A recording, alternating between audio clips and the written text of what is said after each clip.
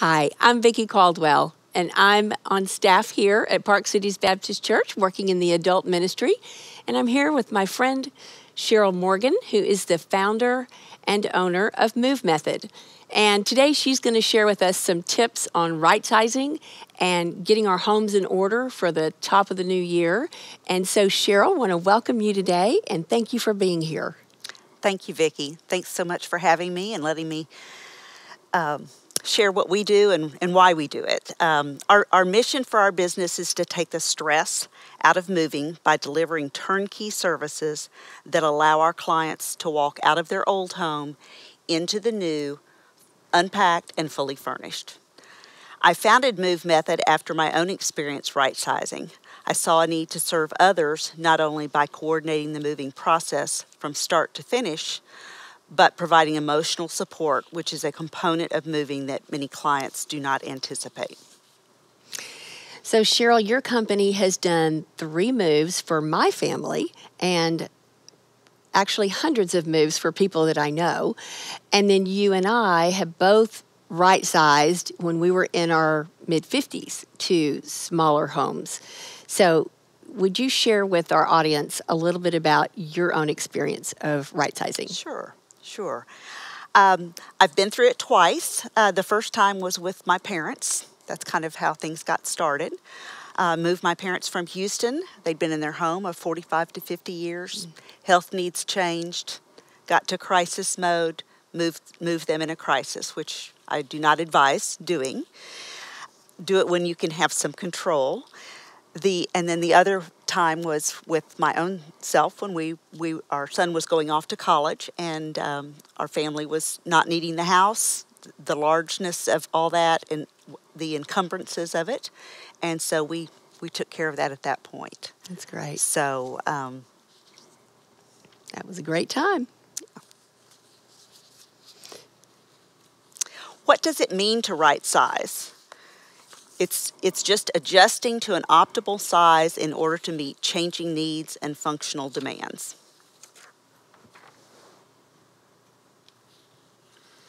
How do you know when it's time to right size? So typically we kind of encourage people to look at these 3 different categories. Number 1, significant changes. Needs, functional demands change, lifestyle, health.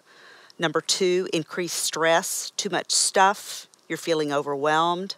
Number 3, concern from others in the way of family, friends, or possibly own caregivers. So of these 3, Cheryl, 1, 2, or 3, which do you see most from your clients? In the middle-aged years, we see falling into phase 1 and 2. Perhaps wanting to travel more, get out of the stress of the house, running a house.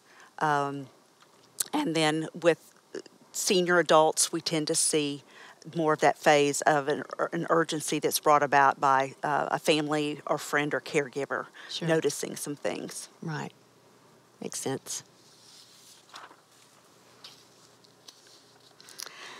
This is a fun little activity. It's called Rightsizing Bingo. It's okay to cover every spot.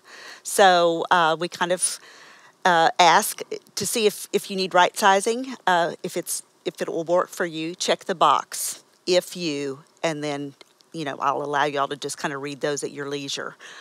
I would say my top 3 that we see, these are real things that we see, is that top left one. Your pet has more grooming supplies than you do. Another one that we see a lot is having a box of cords that you have no idea what they go to.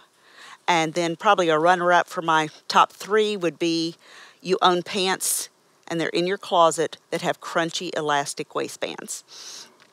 Or when you can't allow someone in a guest room or something. Why right size? There are countless benefits to right sizing. You have less stress, more joy.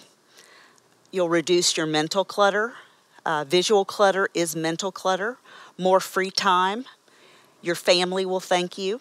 And it's best to do it now while health is good rather than wait till later. So, Cheryl, if someone has made a commitment that's watching this video today to do one little thing, whether it's clean out one drawer, one closet, it could be the whole house, what could they expect in this process to start with? Okay, that's a very good question. Let me explain to you how our process works. So this is kind of our method that we use to organize right-sizing into 3 different phases. We start with the space planning, mapping out the new space, determining what items will move with you, coordinating where the items should go. Then we move on into move management, pre-move, prep, filing address changes, utility transfers, packing, coordinating the moving logistics, which are many. And then we move into phase 3, which is the project installation, where we're unpacking, setting up the new space to reflect your own personal style and strategic organization. So you may ask, what can I be doing now? We've got a little tip sheet there as far as a way to declutter in 30 days, 1 day, 1 space at a time, which can be a little bit daunting to do, so we don't suggest you tackle all that at one time. But I would suggest you pick, say, maybe a top 3 and get started so that you can bite the elephant one bite at a time.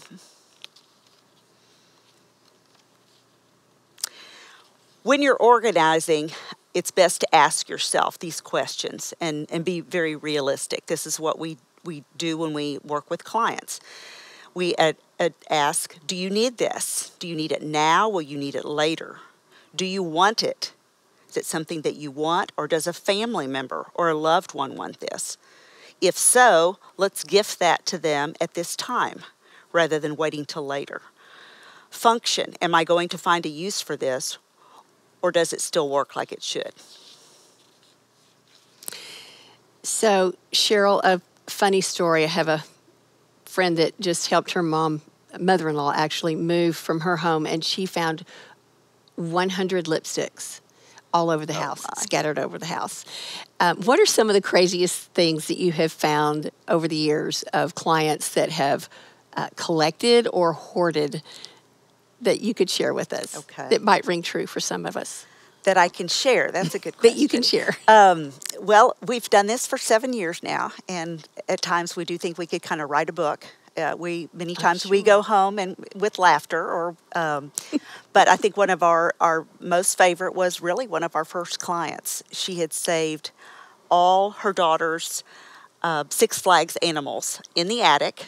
So they had kind of crumbled and lost their fur, and she kept saving them because she knew that her daughter, who was in her 50s, would want them. Mm. And I reassured her that she would not. But what we did is we took care of, took a picture and sent them to the daughter, and then Joanne was able to make her selections from that, and she selected 3 memorable ones. That's great.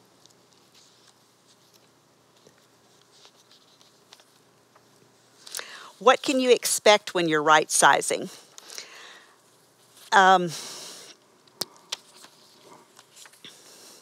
Each client comes with their own unique set of goals and challenges and outcomes. So these are 4 things that you can expect to kind of go through. Unexpected emotions. There may be tears. There may be some anger that's displayed. It's okay to feel those. You're relinquishing some control and letting go of things. So there are emotions that go with that. I encourage you to be realistic in your expectations and not try and keep everything or keep everything that's sentimental. Ask yourself again, is it sentimental now? The rewards that you see are countless. The topic of your whole retreat is joy. You will find a lot of joy in that. And you will also have the reward of giving your family, unburdening them from having to make decisions in the future. These are just some samples of our gallery of work. These are actual clients, and just how we have honored their space. We've incorporated things many times from all over the house. You know, we do a lot of interviewing, asking them what they did in their travels, you know, what they did professionally, so that we can tie things together. But, and just do it in a tasteful way and an eye-pleasing way. So. Well, thank you for encouraging us to take a hard look at what we own and how we use things that are in our home.